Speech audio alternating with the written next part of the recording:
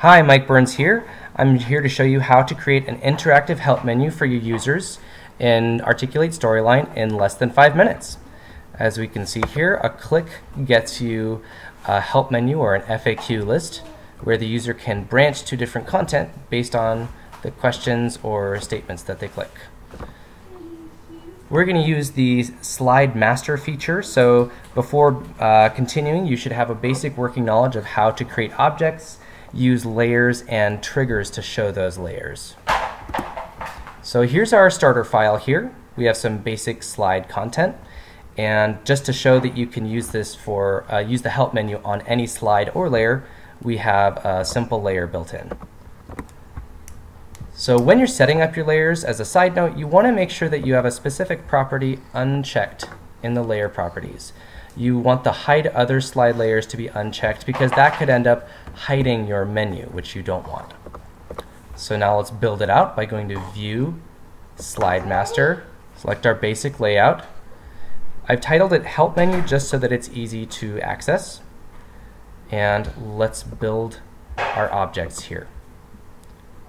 You can use whatever object you like. I use the built-in marker just because it has a nice little question mark, very accessible. But we're not going to use this box. So I'm actually going to make that invisible by using no fill and no border for the marker itself. Now let's add our menu as a layer, again unchecking that option for hide other slide layers, and a trigger to show that layer when the user clicks this icon. So now the user will click this icon, show the menu layer. We just need to decide what it looks like. So let's add a simple shape here. Again, format it however you prefer.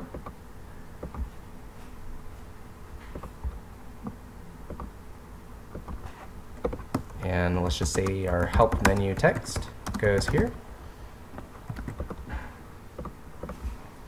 And let's give the user 3 different options that they can click on.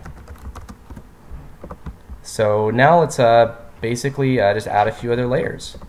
Let's make sure that they have 3 different layers they can access by clicking those options. Easiest way to get them there from our menu screen is to add a hotspot over each piece of text.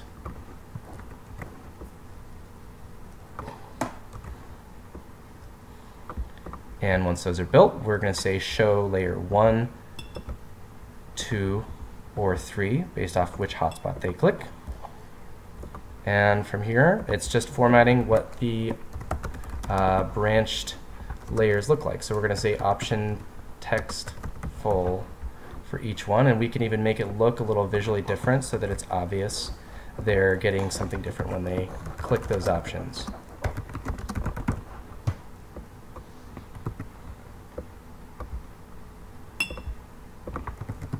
And option 3. So the only final thing is we don't want a bunch of layers stacked on top of each other when they're clicking because that could get very messy. So we're going to manually hide these layers at the right times. So let's say hide each layer when they click any of the hotspots.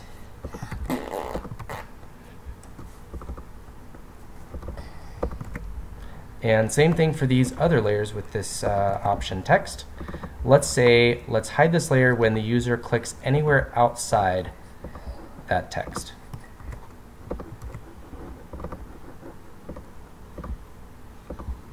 And this will make sure that it's a little bit of a cleaner approach and less confusing for the user.